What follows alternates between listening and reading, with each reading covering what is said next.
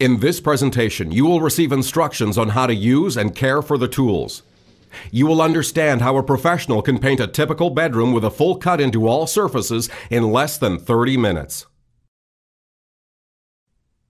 It is important when installing the sleeve on the shaft that you keep the tip on a solid surface. This prevents the paint shield from rolling over. It is important to have the paint tray loaded to the correct level. Load the sleeve at the edge of the paint. Make sure the foam gasket is loaded with paint.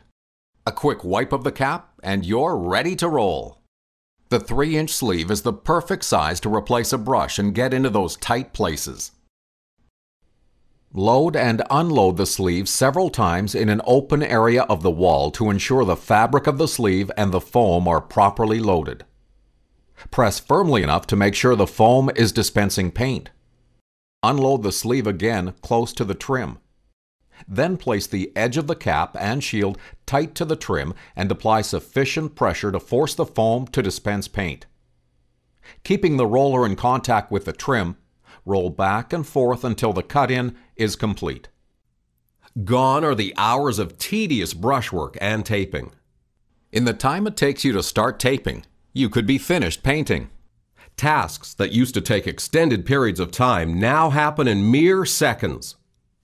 You can paint around a typical bedroom window in 45 seconds or less.